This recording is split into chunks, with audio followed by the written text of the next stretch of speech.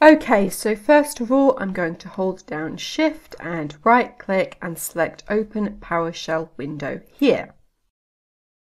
And inside PowerShell, I'm going to copy and paste this code and then press Enter. And this will change the names of the photos to the date that they were taken. I'll leave a copy of this in the description, and I'll spend the rest of the video explaining step by step how all of this works. Okay, so first of all, I'm going to hold down Shift and right click and select Open PowerShell window here.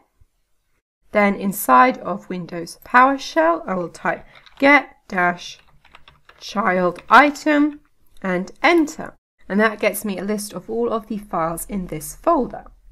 Then when you press the up arrow key on the keyboard inside Windows PowerShell, it will get you the results that you previously typed in.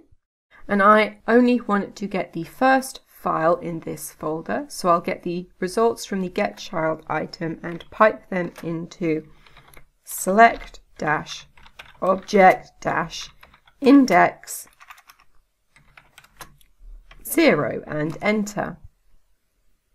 And that gets me just the first file. Then I'm going to take this and put brackets around it, and then do .directory_name, and this will get me the name of the folder with the folder path. I can then take all of this and turn it into a variable. So I'll type $folder is equal to this and Enter. And that doesn't show me anything, but if I type $folder again and Enter, I get the same folder path that I did before. Now there's an issue with this, because if I do folder.getType, open close brackets and Enter, this is currently a text string. And in order to actually be able to extract information from it, I need it to be an actual object. So I'm going to create another variable to turn this into an object, and that will be shell is equal to New-Object-ComObject shell.application and Enter. Then I can do $shell folder is equal to $shell.NameSpace open brackets $folder and close brackets. And this will take the name of the folder that is currently being stored as a text string, and shell.NameSpace will turn it into an actual folder object. And then that will be stored as the variable called shell folder. If I press Enter, it won't actually show you anything, but now if I type $shell folder and Enter, you can see that this is now an object and that the folder is called photos. And if I do shell folder.getType, open and close brackets, it will tell me the same thing. Now I also need to do this for the files as well. I'm just going to do it for the first file first of all as an example. I am going to press the up arrow key to get back to this, and then change directory name to name and change this here to file. And this will get me the name of the first file in this folder. And it doesn't actually show you anything, but if I type $file now, you can see I've got its name here. Now again, there's an issue with this because this is just being stored as a text string at the moment.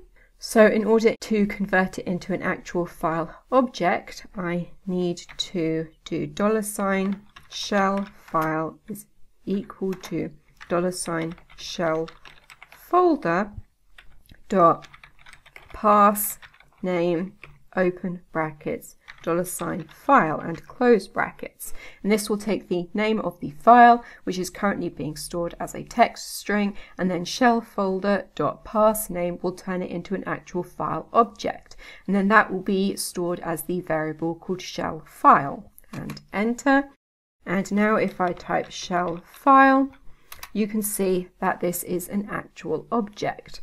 And if I do shell file.get type, open close brackets, it will tell me the same thing. Now that I have turned both the file and the folder into actual objects, I can use them to extract information about the file. If I paste in this line of code here and press enter, it will show me a list of all of the extended file attributes. So this is all of the extra information about this file. And if I scroll back up to the top, the piece of information that I want is the date taken, which is attribute number 12. So now that I have done that, I will just clear the screen using Control L, and I can now type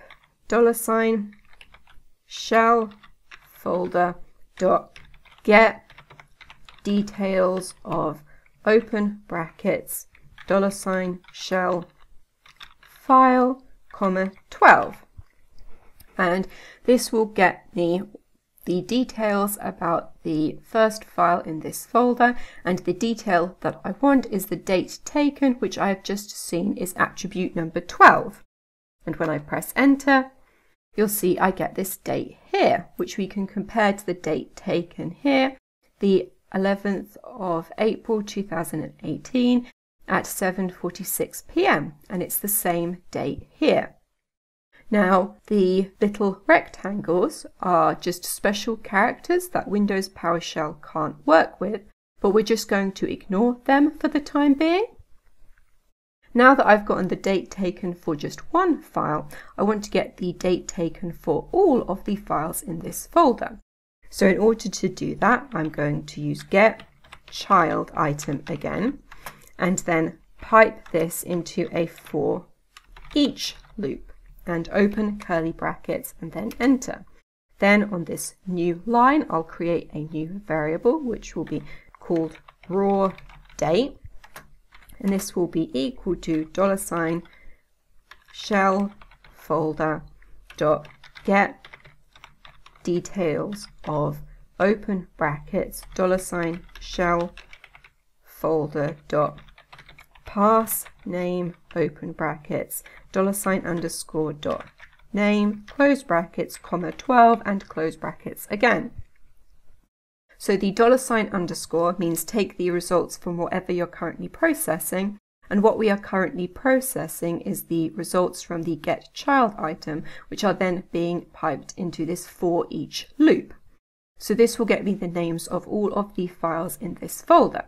However, they will be stored as a text string, so then the shell folder.ParseName converts these into actual objects.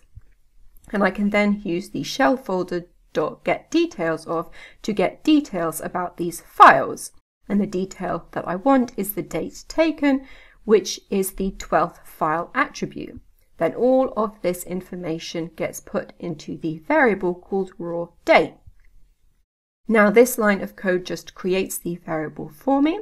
In order to get it to actually show me the variable, I'm going to type RawDate again down here, and then close the curly brackets and enter. And now I have a list of the date taken for all of the photos in this folder. Now that I have done that, I am going to modify this code to include the variables that I have made previously. So I'm going to use Shift-Enter to put this on a new line, then remake the shell variable. So it will be shell is equal to New-Object.ComObject shell.application. Then inside the ForEach loop, I'm also going to remake the folder variable. And this time it will be equal to $shell.NameSpace open brackets $_DirectoryName and close brackets. So $_ again means take the results that we're currently processing, which are the results from the Get-ChildItem, and .DirectoryName means give me the name of this folder. That will currently be stored as a text string. So I then use shell.NameSpace, just like I did in the example at the beginning, to turn this into an actual object. And then that becomes the folder variable. Now that I have renamed this variable, I actually need to go down to the second line here and change the shell folder to be called just folder. And I am remaking both of these variables here because I want to have everything together. But it won't actually change anything if I press the Enter key now. I get the same results that I did before. The next step is to remove all of these little rectangles. So I'm going to change the RawDate and put brackets around all of this. And then at the end, add in -replace. And then inside quotation marks, I will put a set of square brackets. And inside these square brackets will be the caret symbol. Then everything that I put after the caret symbol will be things that I want to keep. So I'm going to do \W, and that represents all letters and numbers.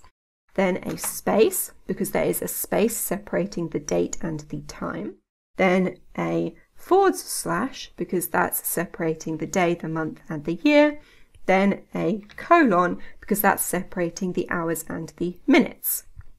And now it will keep all of these characters and remove everything else. So in this way I can remove the little rectangles without having to know what they actually are. And now when I press enter, you can see I have the same dates again. They just look a lot cleaner now. Then the next step is to take these dates and convert them into an actual date format. Because you can't tell just by looking at it, but these are currently just a text string. So in order to do that, I'm going to add in another line here and do $datetime and make a new variable. Then in square brackets, I'll put datetime, and then after this, I will put the raw date and close brackets.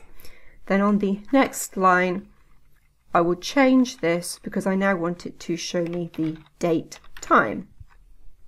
Now this is going to produce an error. And the error is cannot convert this date to the date time because the string was not recognized as a valid date time. And that is because date time in square brackets assumes that you're working with the US date format. So the month first, then the day, then the year. However, I am not doing that. I am using the UK date format. So the day first, then the month, then the year. If you are working with a US system, then this will probably work for you. But if not, there's an extra step. I'll use Ctrl-L again to clear the screen. And then in here, I have to add in another variable. And that will be $ukCulture is equal to, in square brackets, Globalization.CultureInfo, then after the square brackets, in quotation marks, en-gb. And then down here, I need to edit the date time. So I'm going to add 2 colons in here, and then parse the raw date, comma, $ukCulture. And this basically forces the date time to work with UK dates. And enter. And now you can see I have all of my dates converted. Then the next step is to actually tell it how I want it to format my dates. So I'm going to create another variable in here called DateTaken, and it will be equal to datetime.ToString, open brackets, And yes, I am now converting the date and time back into a text string, so I'm doing the exact opposite of what I just did. But now I can control the way the date time looks. So this needs to be inside quotation marks, and I'm going to have 4 Y's for the year, and then 2 capital M's for the month, and then dash DD for the day, and a space, 2 capital H's for the hour, and then .mm for the minutes. And then I'll change this variable down here again, because I now want it to show me the date taken, and enter. And now you can see I have the same dates as I did up here. They are now just formatted the way I want them to be. And you can choose whatever formatting you like here. And then the next step is actually the final step, where we actually rename the files. So I'm going to delete this here, and it's going to be rename-item $_.FullName, then a space, open brackets, $DateTaken plus $_.extension and close brackets. And so what this will do is rename all of the files. We're going to be changing their full name to the date taken plus the file extension added on the end. And now when I press enter, it should change all of the names of the files here, and enter. And now you can see the names of the files have changed. So if we look at this one, for example, the date taken here is the 6th of February 2019 at 12:34, and the name of this photo has now been changed to 2019-02-06-1234. So all of these files have been renamed successfully. Okay, so in this video I have shown you how to change the names of photos to the date that they were taken using Windows PowerShell, and that is everything.